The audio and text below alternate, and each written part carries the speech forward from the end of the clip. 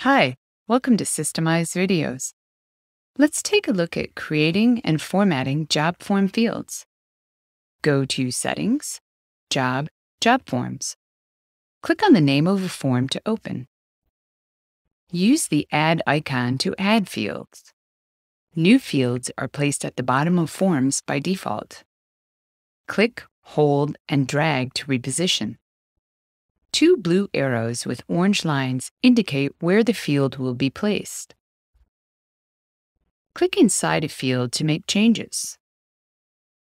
Cell options change the properties of the field box, like line weight and color. Label options change the properties of titles or labels of fields, including font, color, and background fill. Value options change the text and background inside a field box.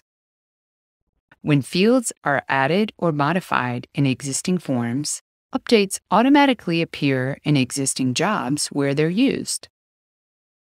Check out the Systemize knowledge base for more articles and videos. If you have questions or would like to chat with one of our friendly Systemize experts, email support@moraware.com. Thanks for stopping by.